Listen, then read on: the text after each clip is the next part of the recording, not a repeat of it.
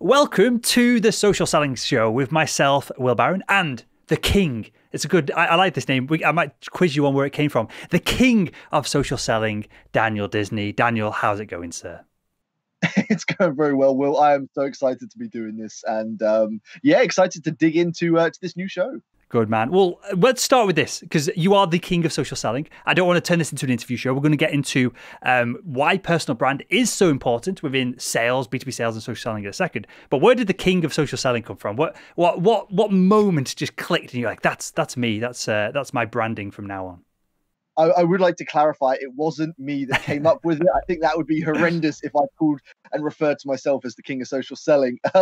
It was actually a group of people that do an amazing podcast, in the bed series, basically, and they film these episodes. They're in their bed, and you're in your bed, and you do the episode through that. Really fun. It's Laura and Enrique. Enrique's from G2, and yeah, they basically refer to me as the king of social selling. And as prep for the episode, I said, "Oh, well, why not? I'll order a crown." And nice. Yeah, in the episode I wear it, but beyond that, it just sits on there. So yes, not me, but it came from other people. I love it. Well, I'm glad I asked now, and I'll check out that show myself. Okay, so we're going to get into a personal brand. So let's get started with this. Of what? Let's start with the basics and build up from it, right? And I'll give you my thoughts. But what do you have a definition of what a personal brand is? What the heck is a personal brand within the context of sales?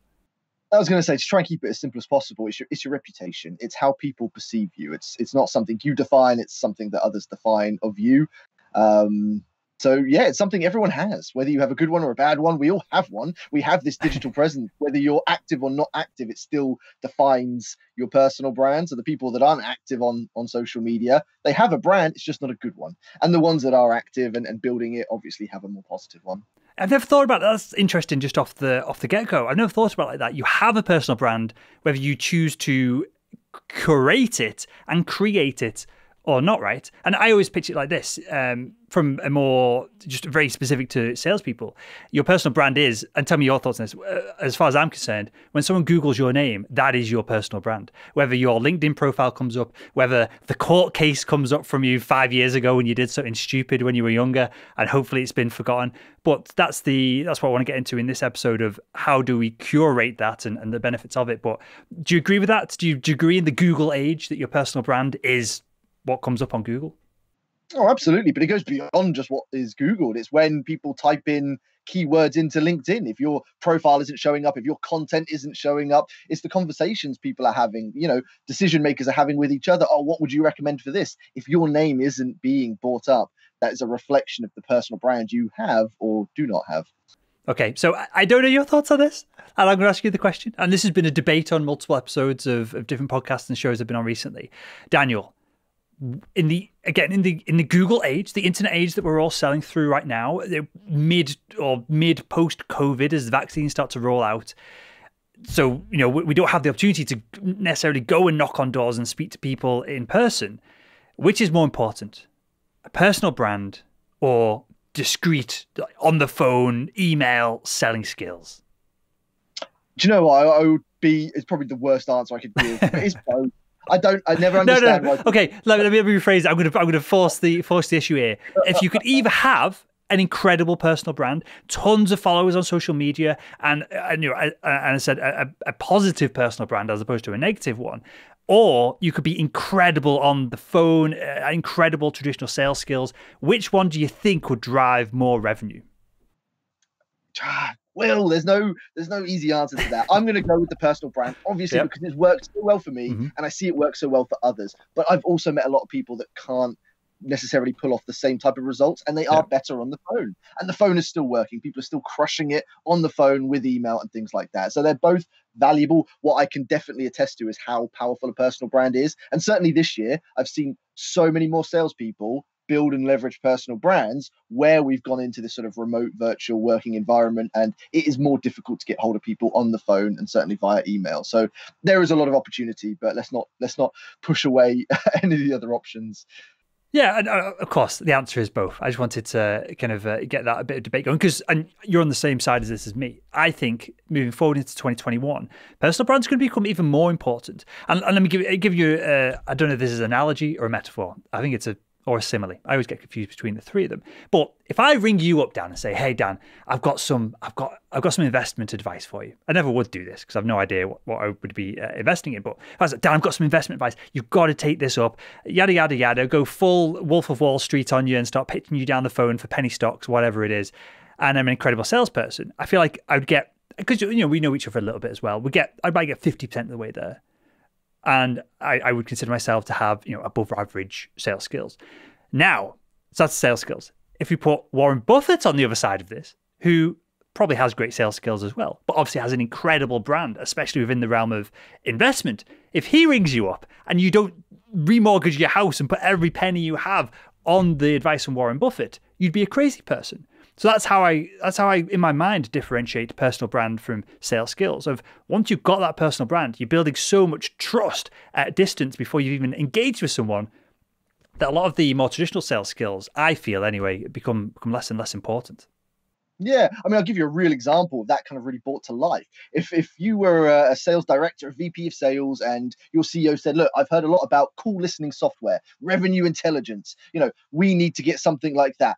Chances are a lot of VPs and sales leaders out there are going to go, "Well, do you know what? I keep seeing Gong all over social media. Yep. And actually, Sarah Brazier, she's an SDR and account executive. I see her content. They're doing some really great stuff. I'll ping her a message. I will get in touch with them." Even though there are lots of different other platforms out there, there are lots of different options, other great companies, Gong has built up both a huge business brand, but more importantly, they're investing in their personal brands for their sales reps.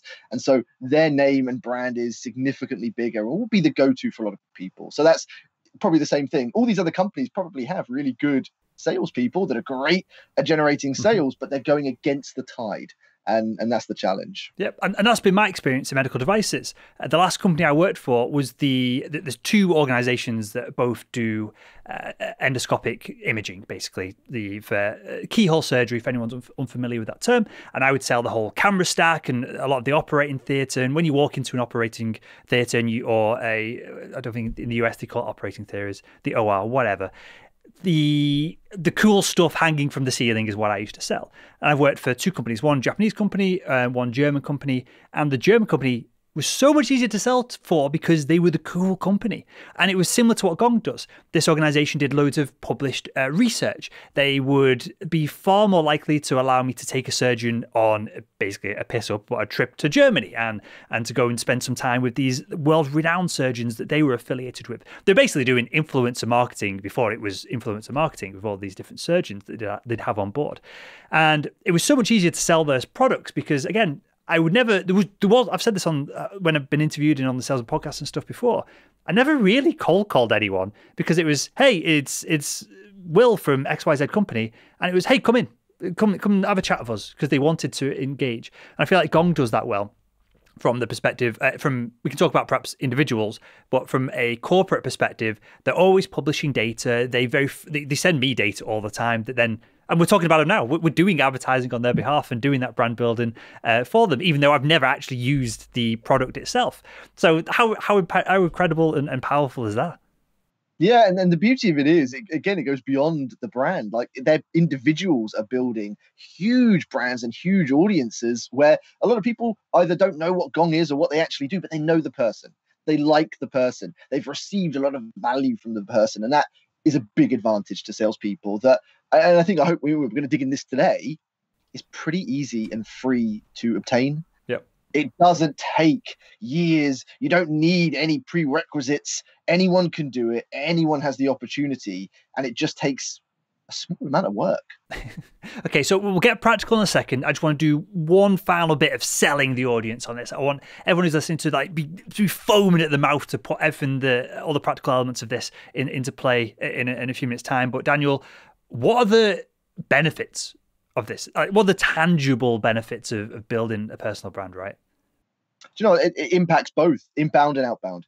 done this, do this right, and you will generate and create an inbound lead generation machine that will bring in inquiries on a consistent basis. But equally, you're going to create outbound opportunities to start conversations and to even, accelerate the sales process. Because as you were saying, when you're making cold calls, and I spent years making cold calls, you spend most of the time introducing who you are, where you're from. Chances are they don't know who you are. They don't know where you're from. You're trying to build that trust and credibility. When you've got a personal brand, a lot of those calls transform. And instead of, oh, hi, I'm Dan from so-and-so. Oh, hi, I'm Dan. Dan, I follow you on LinkedIn. Love your content. Love that post you did the other day. You've already taken so many more steps in that sales process. You're not starting, at sort of point blank. And so tons and tons of opportunities. And just to double down on that, we call it, over at Salesman.org, building trust at distance. What you're doing is a lot of the hard work is being done for you by essentially robots, by computers sat in a server room somewhere. They're working on your behalf as as almost a promotional team for you. And it could be, clearly you're killing it on LinkedIn. Me, not so much. I don't really put any effort into it. I mean, and for context, I put zero effort into LinkedIn, and I've got like 9,000 or something, 7 or 8 or 9,000. I don't even know how many thousand. So many thousand followers. And when I post something, thousands of people see it.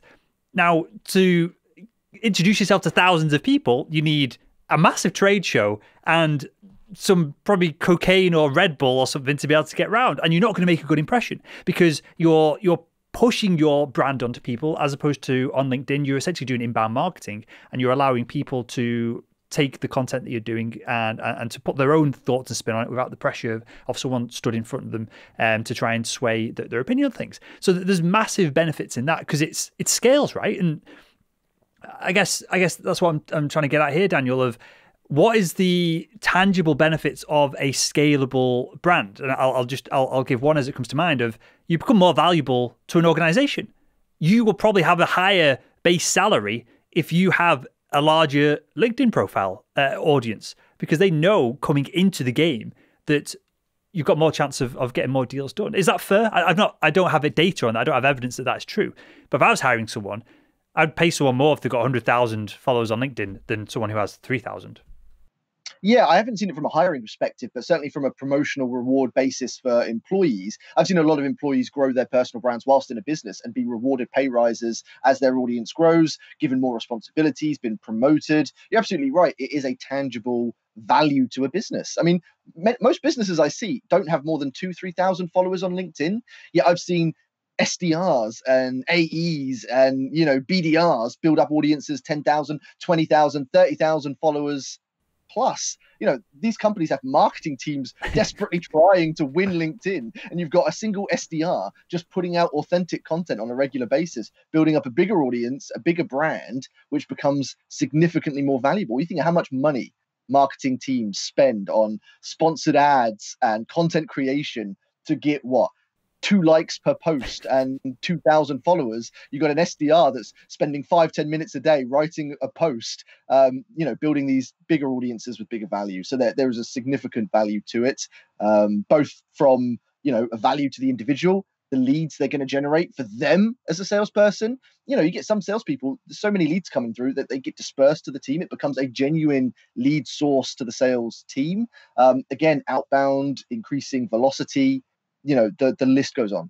And if you're generating leads like that, you are essentially unsackable. And during a time of economic crisis like this, you're laughing. And tell me if you think I'm wrong, but if I hire someone, even if they're a terrible salesperson, but they're generating leads for the rest of the team, I might even rename them from salesperson to brand advocate or something like that. There's, again, your base salary might be way higher because of that. You might be able to, if you've got enough leverage within a marketplace, and of course we're not talking here something that happens in months, this might be years, but if you have enough leverage in a marketplace, you might be able to charge per inbound lead and build your own side hustle on the side of some of this. I've seen some people start to do something like that, not to a sort of full-time extent, but they've been able to build something that they're rewarded from it. And as we've said, Will, this is super tangible and super achievable that anyone has the opportunity to do. So yeah, lots of benefits. But the key is to obviously know what to do, which is what we're going to talk about today. Okay, so let's get practical. How the heck? Because I'm sold. You've sold me onto this, Daniel. Right, I want you to cover LinkedIn, and then perhaps I'll chime in on outside of LinkedIn of different contents and platforms, and whether we need our own personal branded website and stuff like that. But give us the 10,000 foot view of what we need to do on LinkedIn practically to just get the ball rolling with some of this. There's two things you can start with, easy to do, 5-10 minutes a day, huge impact on your personal brand. Create content and engage in content. Two simple things. Start sharing and creating your own content on a regular basis. Get your name out there 2-3 times a week, up to 5 days a week. Have your content going out there that's valuable to your audience. And then on the flip side of that, start commenting on industry relevant posts 2 or 3 times a day so that your name's getting out there. If you want to build a brand, you need to get your name, your personal name out there in a good, valuable, respected way. So if you're putting out valuable content and then commenting on other industry relevant posts every day that your prospect, your industry, your audience is logging in, they're seeing your name dotting up every single day. Do that consistently. You'll start to build a personal brand. And it doesn't take long. I've seen people come from nowhere, build brands within weeks. Yep, I know. You know Sam Dunning, right? I assume you've gone back and forth with Sam. So Sam came out of nowhere. I was on his show recently. I'll link to the show that I was on, and I'll link to an engagement you've had with him as well in the show notes to this episode. And Sam came out of nowhere. I've now helped him with I don't know if he wants me to share, but I've helped him behind the scenes of a bunch of stuff with his show. He just sent me a bottle of whiskey to say thank you. I didn't know he existed like 6 months ago. And now almost every day we're engaging on different things. And to be fair, I've not said this to Sam directly, and he'll probably catch up with the show at some point. But if I ever need kind of SEO, marketing services, things like that, of course I'm going to go to him. So maybe there's a lag time of you've got to put a bit of work up front to earn business on the back of it, which is not unreasonable. Anything other than a cold call and just hounding a phone, you're going to have a little bit of lag time. Whether it's an email, you've got to wait for a reply, or you've got to book that meeting, which is going to require follow-up. So maybe the lag time is slightly longer than some of this, but the benefits are tangible. And that brings me to a question, Daniel, that you've probably been asked 500 times as the king of social selling. How do we know when this is working? How do we know when we need to change tactics slightly? And how do we know when it's just not working at all and we need to rethink things? Yeah, quick step back to the lag time point. Just to sort of mention, you said that if or when you were looking for SEO, and that's a good point. You're not ready right now. So it may take you longer. It might take you a few months, weeks, maybe even years. But if you were looking for SEO right now and you just built this relationship with Sam, you'd go now. It's only because you don't need it now, but there are lots of people that need SEO, and Sam's winning that business and all he's done, I think in this year, he's recorded 100 podcast episodes. He just celebrated his 100th episode. He's just been creating content and putting it out there. Obviously, he chose podcasting as his core point, but he shares those podcasts on LinkedIn. He creates content on LinkedIn organically anyway. And yeah, you're right. He came out of nowhere and he's built this big brand, and, it's helping his business, but he's building on something that if he keeps doing it, it's just going to keep going higher and higher. But then going back to the sort of question, which is, how do you know if this is working? How do you know if it's actually delivering results? That's the point. Is it delivering results? Are you generating inbound leads? Question number one, yes or no? No. Okay. Could still be starting to work, but those are the results you want.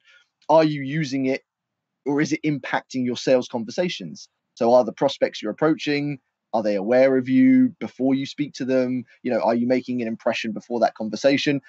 Those are your most tangible metrics. Behind the scenes of that, is your audience growing? So how much has your audience grown over a period of time?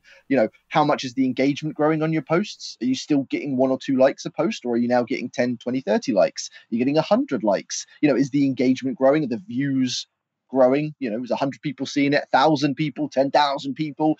All those sort of things show that it is working, but your ultimate metric of success is money in the bank, sales generated inbound or outbound. Sure. And the way I like to think about this, you may be familiar with this. I think it came from the executives at HubSpot originally, but other people have talked about it, is they talk about the marketing flywheel. So maybe 10, 15 years ago with HubSpot, specifically with the inbound efforts they do, they would just produce so much content, flood the market. And because if you Googled, I don't know, something that HubSpot would cover CRM comparisons, the first page, or there would only be, say, 500 results in Google. I'm butchering these numbers slightly, but for the point, well, if HubSpot produce 30 pieces of content, they're going to be within the top 500 and they're going to get traffic from that. Now there's so much content everywhere that it's very difficult to just mass produce stuff. So what they do is, what they focus on is what we focus on over at salesman.org, which is what they call the marketing flywheel. This is, you produce one bit of content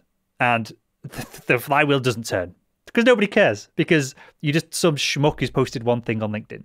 But then the second, third, 20th, 50th, the flywheel starts to spin then. And it's big and it's heavy and it's laborious to get going. But once it's spinning, then you can take a week off and it's still spinning.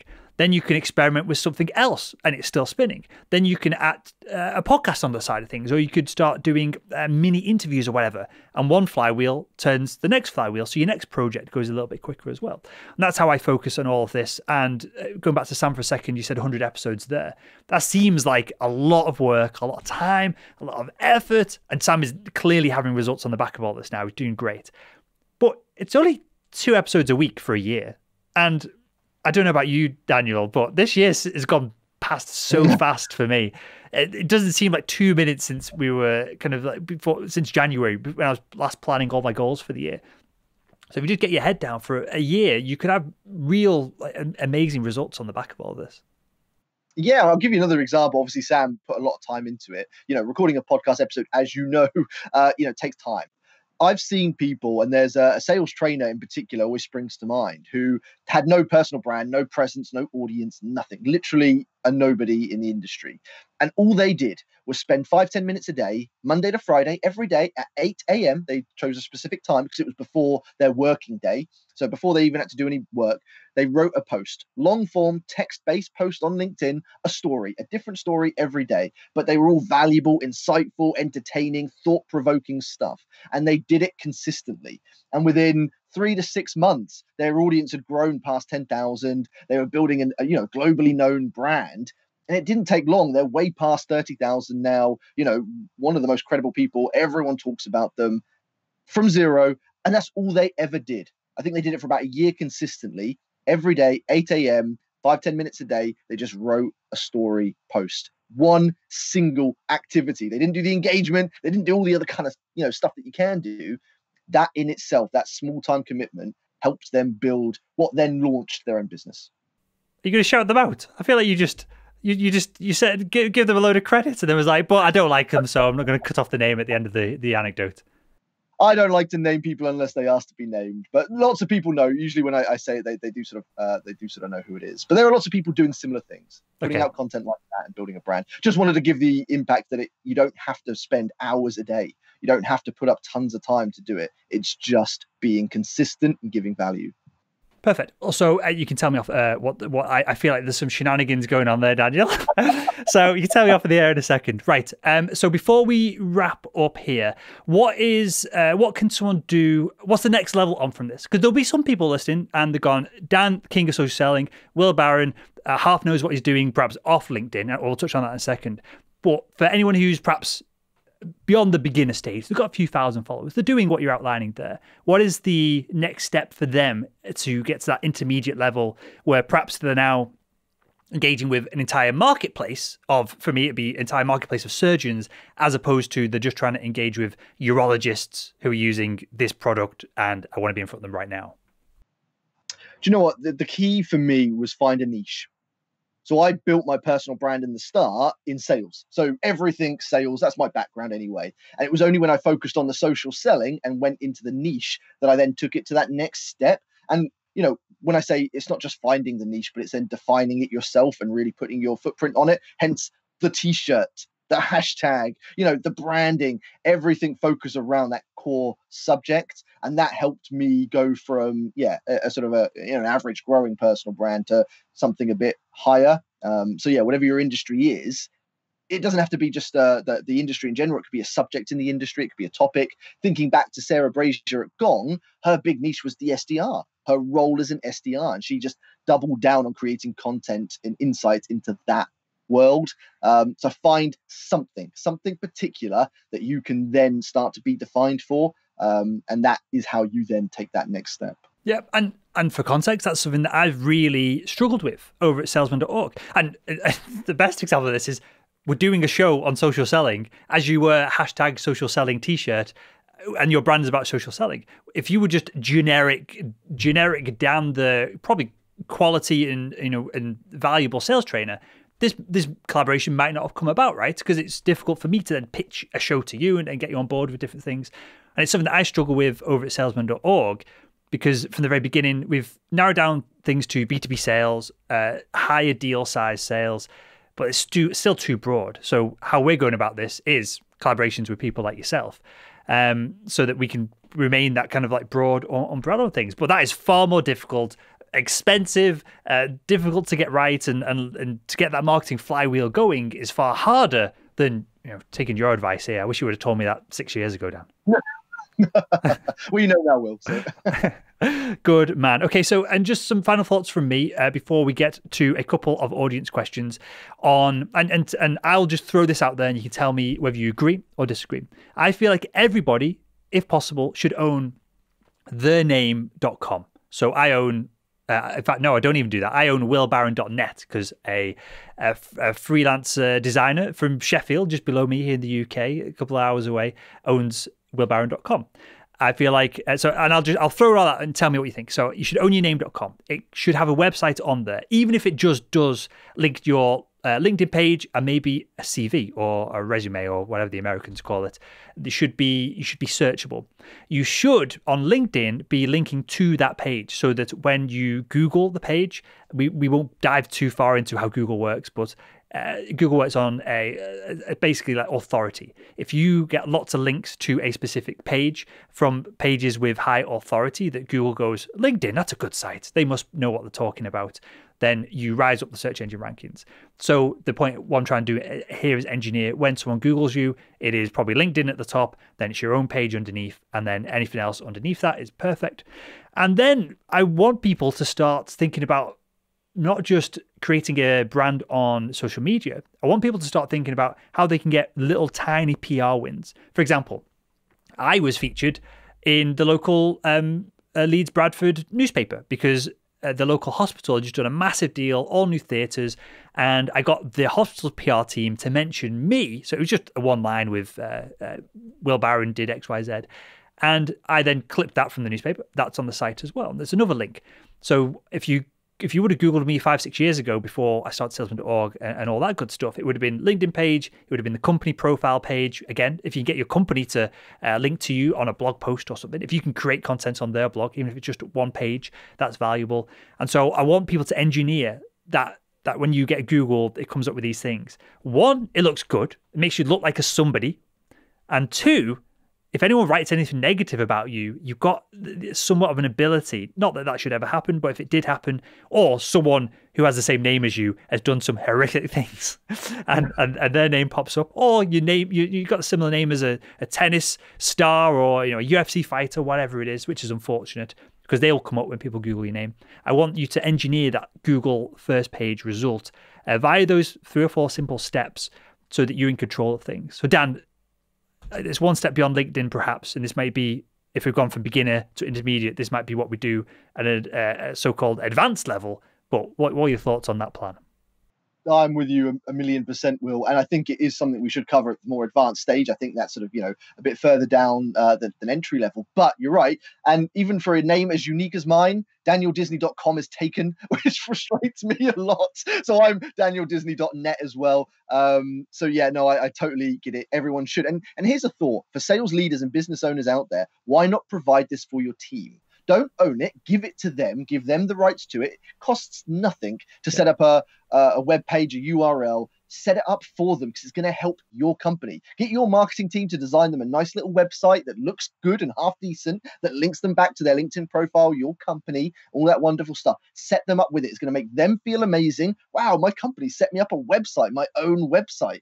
But it's going to benefit you significantly as well. And then if they leave, give it to them. Don't be a horrible person and try and take ownership of it. Make sure it's theirs. They own it. They can change it. They can edit it. But it's going to benefit you way more than the tiny cost that it would be. But you're right, Will. Absolutely, everyone should have that.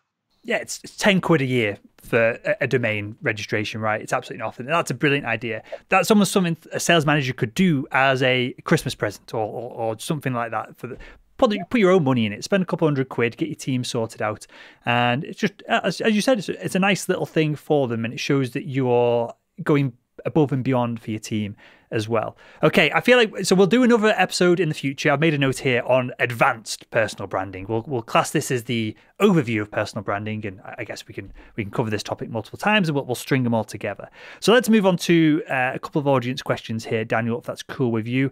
And I don't think I'm speaking out of turn. I'm going to see Daniel shake his head in a minute and be like, no. So if you want to win a copy of Daniel's excellent book, The £1 Million LinkedIn Message. If we feature you on the show, if we feature one of your questions, Daniel will very kindly send you a copy. I'm seeing the nodding in agreement here to make sure that I'm not costing him tons of money every week with different books being sent out. So we're on the same wavelength there, which is good. So you can, right now, I'll set up a website for this in the future. We have a form that you can submit your messages. But right now, if you just email your social selling questions to will@salesman.org, and if we feature you on the show, we'll send you a copy of the book. So today's questions come from, I'm going to just use first names until I find out what's appropriate, so we don't call people out if they say something that might be disparaging to them or their level of skill. So Leonardo asks, would Daniel recommend deleting past LinkedIn connections if someone changes industry or sector? It really depends. Generally, I'd say no. So an individual person on LinkedIn isn't an individual person. So whilst they may not be of any value to you or ever going to buy from you, they still have an audience. So that person might have 500 connections, 5,000 connections, 50,000 connections. Chances are there are going to be people in their audiences that are still valuable to you. So only if on an extreme scenario can you genuinely say them and their entire audience are of no value to you, then okay, if you really feel you need to. But let's remember, you have a 30,000 connection limit. So again, you'd have to really be at your limit to even start considering deleting people. But yeah, think beyond the individual. They may never buy from you, but if they click like or write a comment or share your content, it's going to reach their audience. And there is a much higher chance there's going to be people in their audience that may then become customers of yours. So think of the bigger picture is my advice. I don't know if there's data on this. You're the king of social selling, so I'm going to ask you, is there any evidence that if you put out a post, it goes to your connections? Is there any evidence that that there's a weighting in the LinkedIn algorithm where a high percentage of connections who see it, who click on it or view it, leads to more sharing on the platform? What I mean by that is it better to have 5,000 people who click on everything you do, or is it better to have 30,000 people who see it, but perhaps out of those, only 7,000 people click on stuff? I didn't explain that very well, but hopefully it makes sense. I think I get what you're saying, Will. The algorithm used to encourage early engagement. That's why LinkedIn pods grew massively over the last couple of years. Everyone wanted those first few likes and comments because it meant that LinkedIn pushed the content out further and wider. That's changed, and LinkedIn's algorithm now pushes dwell time. So how long a person actually stays on the post. So the people that are staying longer on the posts, then LinkedIn's pushing it out further and wider. So you want your content to be more engaging. From an audience perspective, you want to have the most relevant audience and, the bigger audiences as possible, but you want it to be relevant, or otherwise they're not going to engage in your content. So make sure you've got the right people. But I think a lot of people get too bogged down on quality versus quantity, when actually, if they look at it, there's probably a lot more people. You don't just connect with decision makers. Yeah. Don't just connect with people who are going to buy from you. Connect with other people within their business. There's never just rarely one decision maker on their own. Connect with the other, influencers, decision makers in the business, other people in the team. There are so many insights and benefits than just people focus so much. I'm only going to connect with someone who's going to buy from me. It's too narrow-minded. The bigger picture opens up so many more opportunities. So I knew about the dwell time. I knew about, is that the right word? I understood about the LinkedIn pods. Was that a reaction from LinkedIn to stop someone sending an email or in a Slack group just getting 50 likes and it being fired out? And now it requires someone to actually, if they're looking at dwell time, have it on the screen, probably scroll slightly and then move on and consume other content. Was that a reaction from LinkedIn to reduce the impact of LinkedIn pods, which we'll cover in another topic, I'm sure? I was going to say we should cover pods in a separate thing. I don't think it was LinkedIn trying to squash pods, because pods in themselves didn't have much benefit anyway. That the small amount of increased engagement they got at the start didn't suddenly generate lots of opportunities because it was just the same people, the same audiences, real minimal benefit. But I think it's LinkedIn constantly trying to make it beneficial to the user. So all they're trying to do is make sure they're covering the right metrics, and dwell time shows someone's actually reading the post. They're engaged and actually consuming it, which is a much better way of measuring quality of content over quantity or people trying to hack that engagement metric. So I think it's the right thing. Perfect. Okay, well, we'll wrap up with that then, Daniel.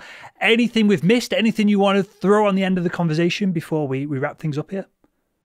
A final bit of advice to everyone who's watching or listening to this. We're in December. Whenever this goes out, just start. Whatever day you're listening to this, whatever day you're watching it, start today. Go out there, log into LinkedIn, put your first post out, write a few comments, just start, and then build it into your strategy. Every day have 5, 10 minutes, 15 minutes put by, and make yourself come onto LinkedIn. Just start doing it consistently. You'll be surprised what you'll be able to achieve just from doing that. Perfect. Well, with that was the king of sales, Daniel Disney. My name is Will Barron, and that has just been, I need a better outro for this at some point, everyone listening and Daniel, but that has just been the Social Selling Show.